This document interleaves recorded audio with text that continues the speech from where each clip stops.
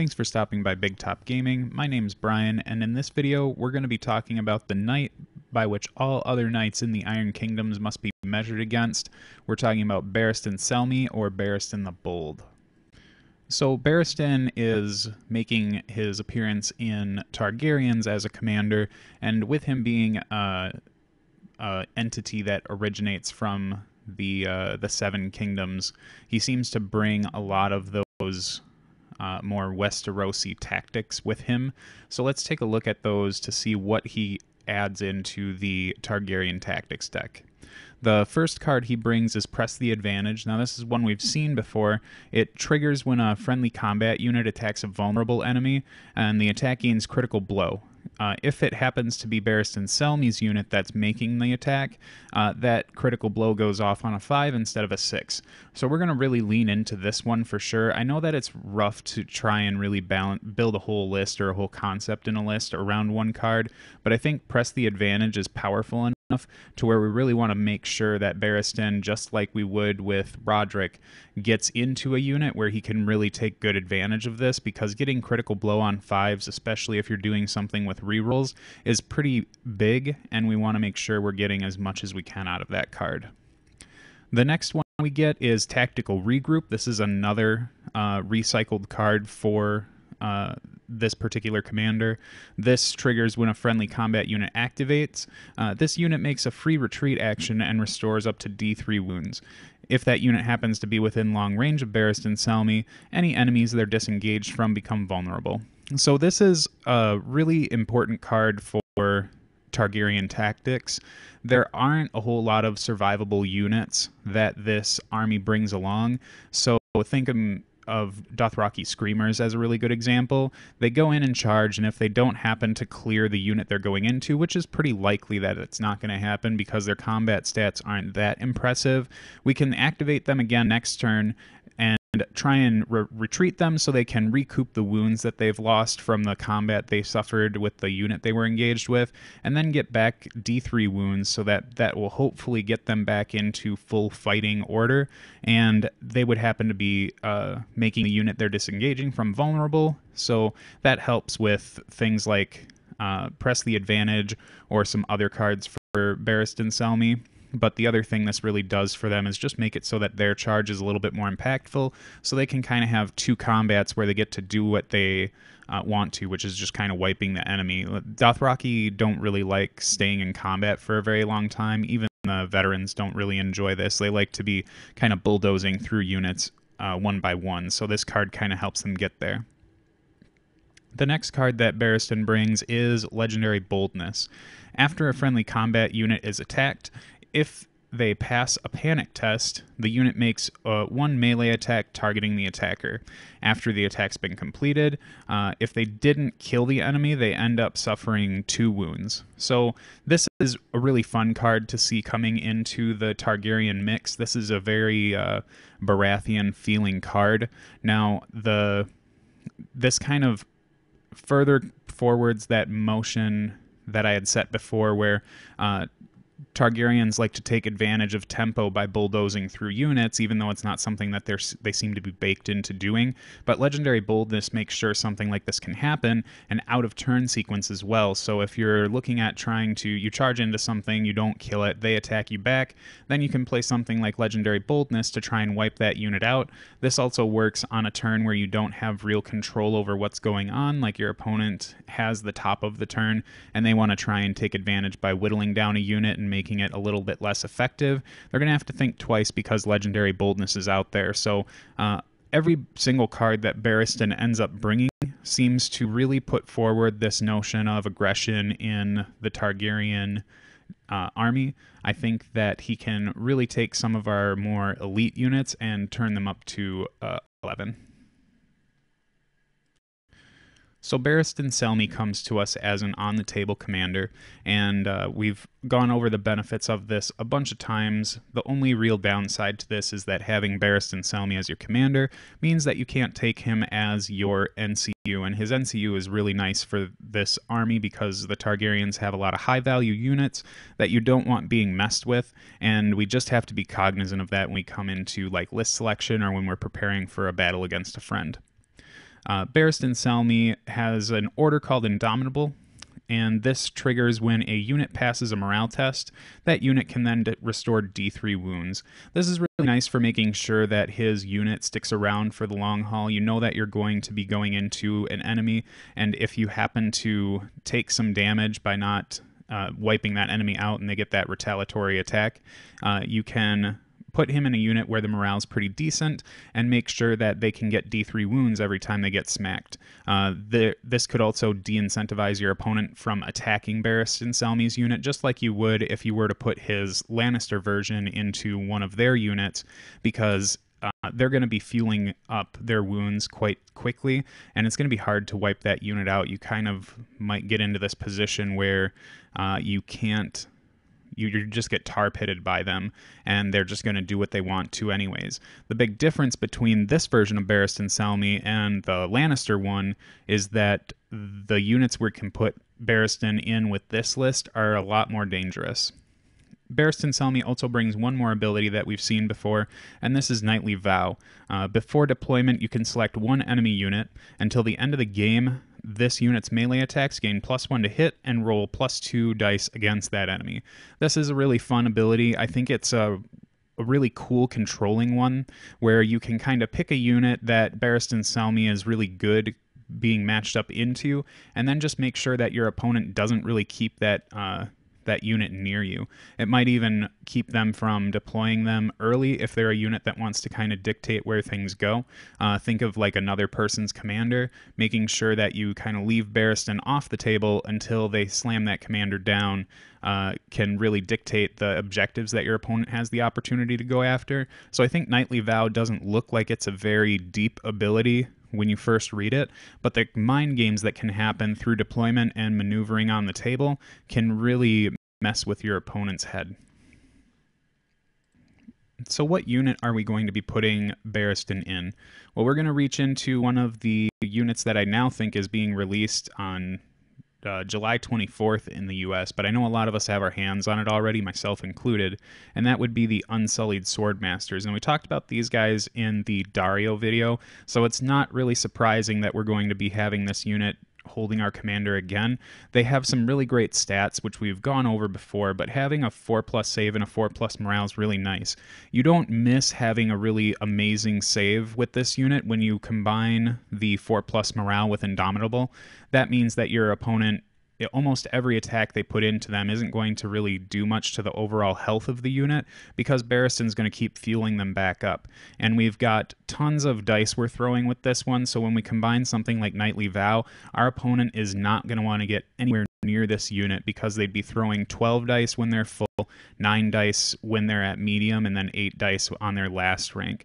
The +1 to hit isn't really that big of a deal. We're not taking the advantage of that with this one, because the Unsullied Swordmasters end up hitting on 2+, but we end up kind of trading that anti-synergy or that lost benefit for getting a lot of value out of Press the Advantage, because when you have a 2+ to hit, you just re-roll all of your attack dice, and you don't have to worry about ever having anyone mess with your really good critical blows, because this unit can never really have the weakened condition token put on them. So we get to do some pretty nasty stuff with this one. If you're charging Barristan into his Knightly Vow unit, you're throwing 12 dice that hit on 2s, and you're re-rolling every single, and it's not even miss, re-roll every single die that is not a 6 or a 5, because I feel like the risks of hitting more misses is very much worth the risk or the benefit or the reward of hitting more 5s and 6s. You've got, a 33-ish% chance on every single die to get critical blow out of this, and I feel like that's a pretty welcome coin, or not coin toss, it'd be a weird looking coin, right? But it's an interesting metric to put into play when you're looking at throwing that many dice and getting those critical blows. I think the Unsullied Swordmasters, especially at speed 6 with precision, really do a lot of work there. That precision is going to help out with Press the Advantage as well. So there's really just the only thing that we don't get out of this is that +1 to hit off of Knightly Vow. But if you remember that we're kind of playing it as more of a control tactic and less trying to seek out the Nightly Vow target that we're trying to get into, then this is a really great ability, and the Unsullied Swordmasters are just going to be straight rude with this unit. And remember that legendary prowess is going to be pretty likely to go off without taking any wounds at all, because this unit just does so much damage in close combat. The next units we're bringing are 2 units of Dothraki Screamers. So you'll see that there's a lot of similarities with the last list that I built so far, in that I'm bringing the 1 unit of Unsullied Swordmasters and then the 2 units of Dothraki Screamers. I still think that these units are really good for kind of following around Barristan's unit to try and help tag team or take down anything that he happens to go into. You could do fun things like have the Screamers go first into a flank to whittle the unit down, and then that will ensure that Barristan's unit can take out the opposing unit when they go in, and then do something like trigger Overrun after that to make sure Barristan gets another charge in, and then you can activate that second unit of Screamers, and then you can just start steamrolling through your opponent's units. I think one of the things that's really hard to see when you're looking at Targaryens is that they do like that tempo control of the game. They like to really keep their own pace, and I think that having 2 Screamers can really help forward that mentality. I don't think that Targaryens are the most straightforward army to play, but they definitely get a little bit easier when you try to frame them like this. I definitely recommend trying it out if you're having some problems getting this army to function. The other things that we're doing with these Screamers is that we're adding some attachments to them because we've kind of got the points for it, and with the Targaryens not having the greatest access to cheaper options, it works out for what we're doing here. One of the units of Screamers is getting an Outrider Co, and that's really just because Mark the Target can help turn on some of the other abilities. Like if you have Press the Advantage in your hand and you don't have the ability to go after the tactic zone, having this Outrider Co hanging around is going to make sure that you can take full advantage of that. So I wouldn't really play a Barristan Selmy list without having 1 or 2 of these in here. For the next unit of Screamers, I did put a Screamer Co on them. You could switch this to an Outrider if you really wanted to, but for me, I just wanted something that can crack a little bit harder because we could potentially have some issues into stronger armor with this list, and I know that only 1 unit with Sundering is not going to really make a huge difference here, but when we look at trying to clean up something like something that got into Selmy's unit, or we're trying to clean up something that Selmy's unit is on, the Screamer Co can really help us get there with having Sundering.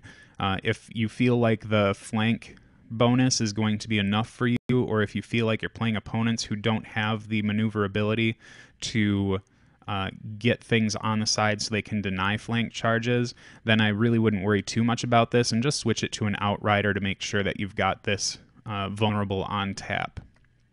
The last combat unit we're bringing in here is a unit of Stormcrow Mercenaries. The attachment for these is really kind of the big reason why we're doing this. There's a lot of synergy mixed into this unit right now, and I think that's kind of the cool thing about Stormcrow Mercs and why I feel like they're going to be such a really big deal in the Targaryen army, is because with the motivated by, or the adaptive ability, they can really be customized. They're kind of like a blank slate unit that has some cool abilities on their own, but then being able to take an attachment for 1 point less is a really big deal. And the one that we've decided to put in here is Brienne, the Maiden of Tarth. So the big reason for this is Stalwart is going to help this unit out quite a bit if we ever have to put Legendary Boldness on them. And the second reason why is because having 2 instances of Nightly Vow running around the table is going to be really hard for our opponent to figure out what they're trying to do with the rest of their army in terms of positioning, right? It's really difficult when you're playing against a Targaryen player who kind of has this momentum through press forward, or not press forwards, but for surge fourths, to kind of deny these Nightly Vow targets. I think previously in any game you've ever played with Brienne, it's a little more difficult to kind of get her into her Nightly Vow target. But when you've got Selmy running around with this really scary unit and have Brienne there too, I think it's difficult for your opponent to kind of get away from any of that. They're going to end up giving you one of your Nightly Vow targets, and as the game kind of, slips down the slope for them, it's going to get to the point where both of these are probably going to get their nightly vow targets. And when the Stormcrow mercenaries are hitting on twos and throwing like nine, or they're hitting on threes and throwing 9 dice at full, the rest of that decay, that 5 to 3, doesn't get so bad when you see 7 to 5. So I think that this unit ends up getting a lot of benefit from having Brienne in it, especially only at 1 point, and it helps out with some of the things that Barristan's trying to bring along too. Now, one of the things that you could do in this list is maybe start shaving some points off NCUs or attachments to try and get maybe Jorah in here. Being a cheap activation is nice. Now, I know Jorah is more of a meme right now than anything because I think that Jorah just doesn't function the way that I think Cool Mini or Not intended him to function. He's just too pillow-fisted. He doesn't have great stats, and his ability really puts him at risk. So you're really not getting any true advantage out of his marking the target-esque ability. So instead of grabbing Jorah the Wandering Knight, we are going with Illyrio Mopatis as the first of our 3 NCUs, and a lot of this is because he's 3 points. I mean, you could shave one of the Co's off of the Screamer unit in order to get up to a 4-point NCU, but I do think having Barristan Selmy in here with that Dothraki unit, or maybe getting a clutch Stormcrow mercenary play into their nightly vow target with Illyrio's boon, could be enough here to make to warrant his inclusion. Now, getting him to go off is a little bit more difficult, especially if Varys is very present in your meta, but being able to do something like this and get some extra activations out of a unit is really powerful, and I think that Illyrio's inclusion in here is very well justified just with the Death Star type situation we've got going on with Barristan Selmy. For the second NCU, I am grabbing Daenerys Targaryen, another starter box inclusion. I think some people might not really appreciate her being in this list. I think she's one of the more undervalued NCUs that happens to come with the Targaryens, mostly because there are cards within Commanders or in the Targaryen deck that do what she does already.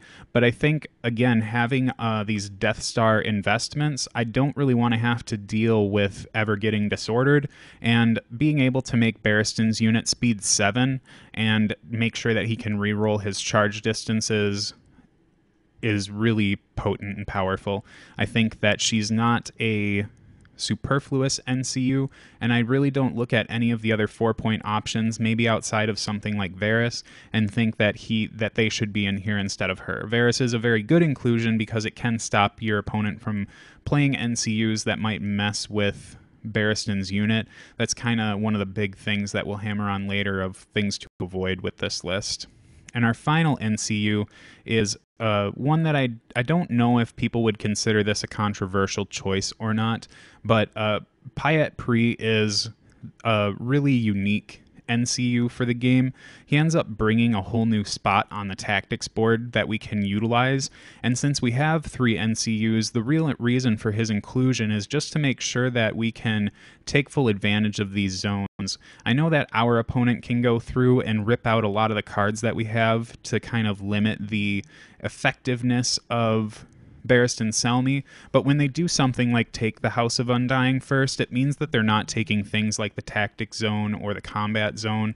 I think that there's a real big roadblock to doing anything or trying to counterplay us with the House of Undying.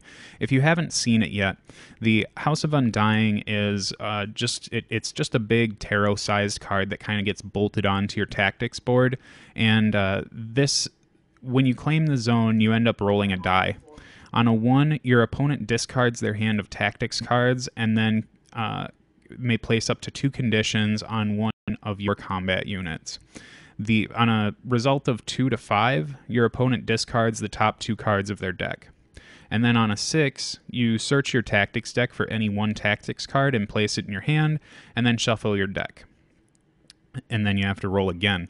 So the House of Undying is a really interesting play zone on the tactics board, and like I said, your opponent's going to be going after this just because of some of the real cool, powerful effects that it brings with it.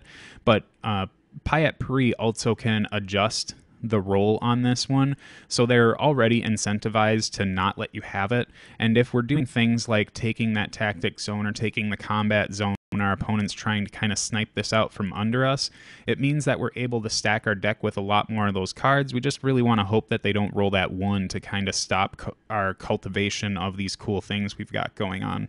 I think that this really makes sure that Illyrio can unpack when he needs to, because I think that you might often find yourself where your opponent's kind of filled up the tactics board a little faster than you in order to make sure that Illyrio can't come onto the board or has to come on at a point where you really don't want him to.